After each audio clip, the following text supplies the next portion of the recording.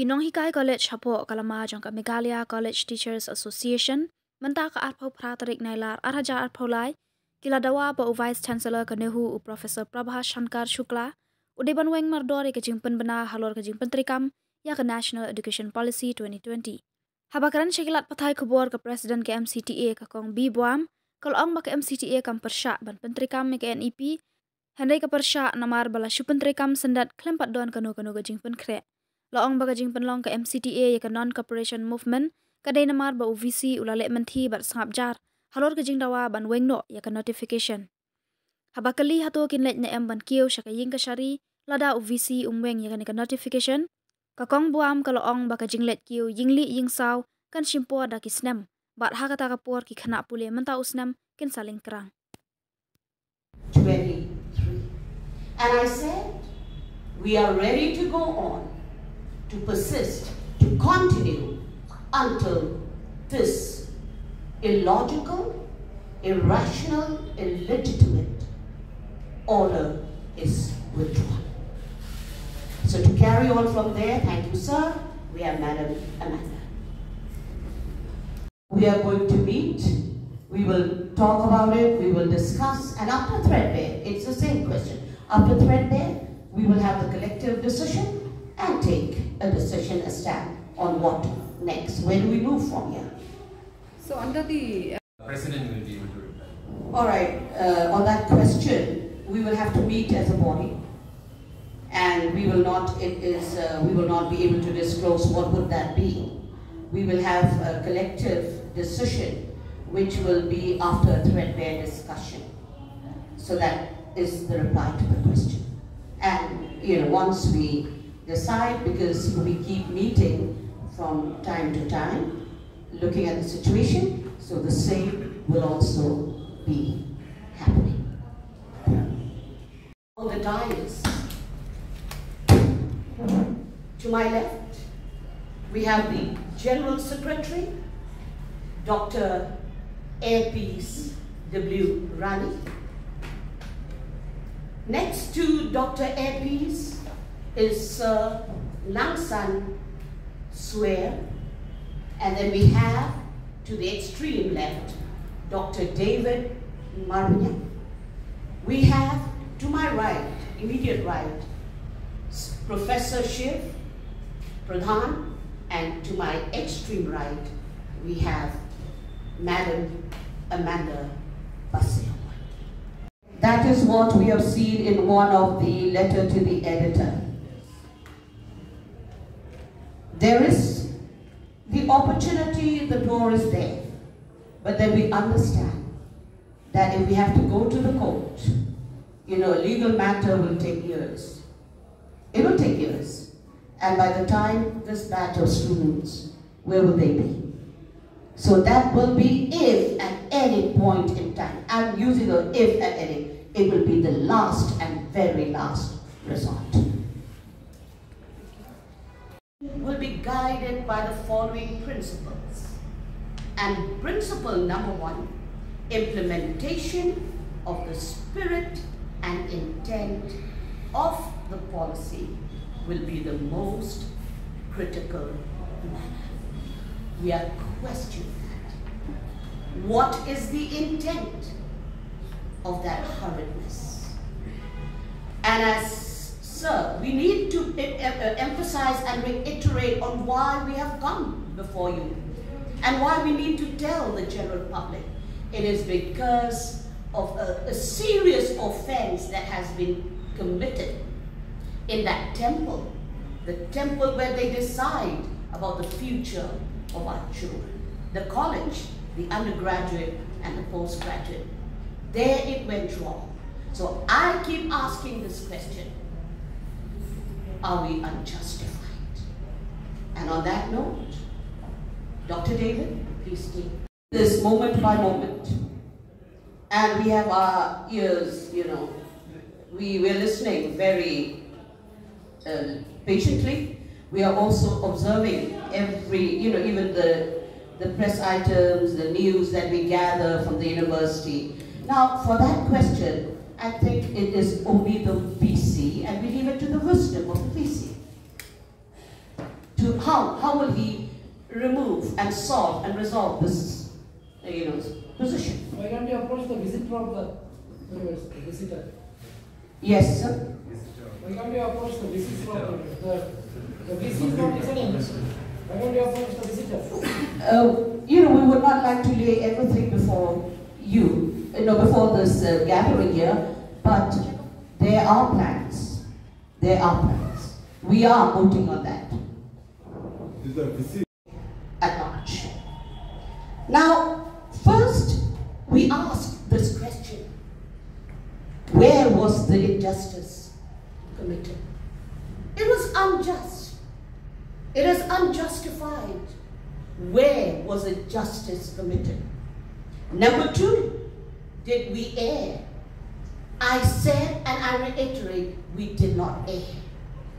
And if the matter has to continue, we are daring to go, because the implementation of NEP, it was based on unsound, illogical, irrational foundation. And what do we expect from that basis, from that foundation? This we want to make it clear. The university has not invited us, but then over a period of time, we've seen voices that indicates that yes, the Meghalaya College Teachers Association, it stands for the truth, for the right, and for what is right. As a teacher myself, as a teacher, as a community of teachers who are all over spreading, this is what I have to say. We have our integrity, we have our justice. So we observe and uphold integrity and justice. So it is on these principles that we strongly oppose the unilateral decision overreach of the university and the Vice Chancellor. After the press conference, what happened? There were kind of statements being made that they do not recognize a community of teachers. That the academic council is not needed. It is the executive council which matters. I do not know. If we read it in between the lines, how do we read the statement and the situation? I have two things here to say. First, it is ignorance of the Honorable VC about the statutes, about the rules, about the regulations, about the ordinance. And we are talking about the rule of law. So where is the rule of law here? And number two, it could be the pride, the arrogance, or an agenda that is hidden that we do not know. But if you take a reading, closely look at it, these are the two things that surface. But then, let me tell you, all of us as an association, we agree.